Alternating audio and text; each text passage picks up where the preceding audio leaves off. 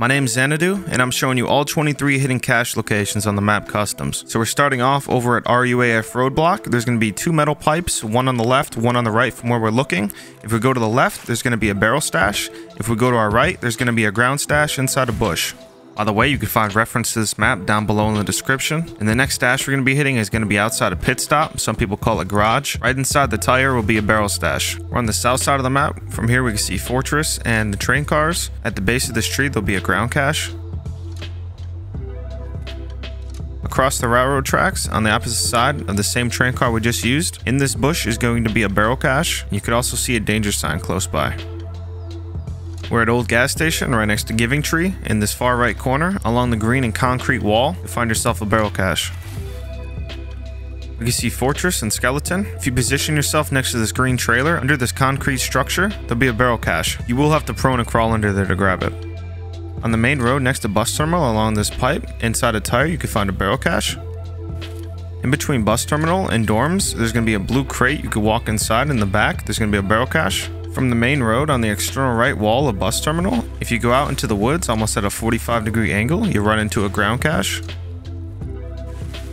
We're kind of close to the gas station. On this railroad track, there's going to be a metal structure. At the very base of it will be a barrel cache. Now at the actual gas station, near the tanks, there's going to be a hole in the side of the fence. You will have to jump over to the other side. On the other side, there's going to be a barrel cache. This is kind of out in the middle of the north side of the map. Just look for this giant transmission line, whatever it is. In this little fenced off area on the outside of the map, there'll be a barrel cache. This is another random cache on the northern side of the map. I kind of just find these rocks. These logs on the ground also help me find this. And next to the fence in a bush is going to be a ground cache. This one's a lot easier. This is at Power Station. I look for this little trailer with this little hitch on the side of it. Along the blue fence in a bush is a barrel cache. For this next cache, go to Power Station and follow the trail down.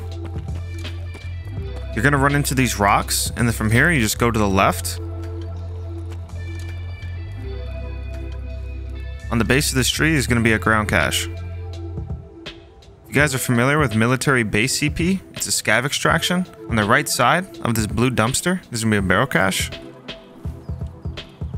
We're on the back side of gas station. In between the wall and the orange pipe is a ground cache. It's kind of hidden inside of a bush. Inside shipping yard in this crater, you can find yourself a barrel cache.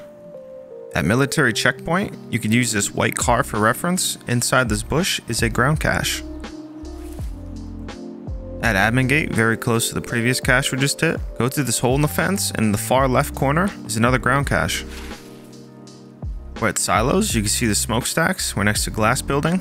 Underneath this pipe is a barrel cache. And finally, in factory far corner next to ZB1011 in this bush is a ground cache. Hope you guys enjoyed the video. If you did, leave a thumbs up, subscribe if you're new, and comment down below what video you want to see next.